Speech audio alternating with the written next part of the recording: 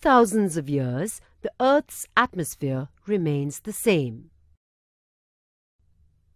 All living things lived happily.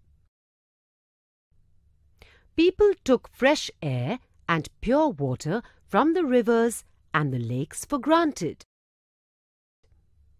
But now, in the last 20 to 30 years, the Earth's atmosphere has been changing rapidly. As the world's population is increasing, forests are being cut to provide more land for agriculture, houses, and factories.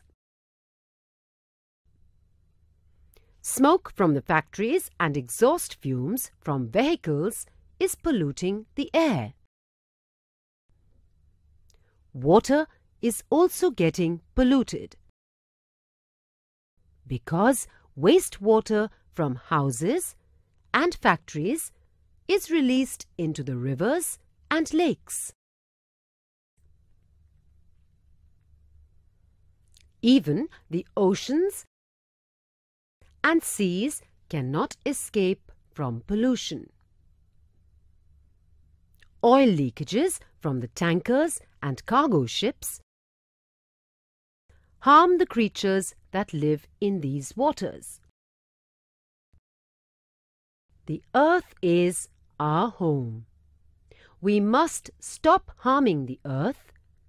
We must make it a safe and beautiful place.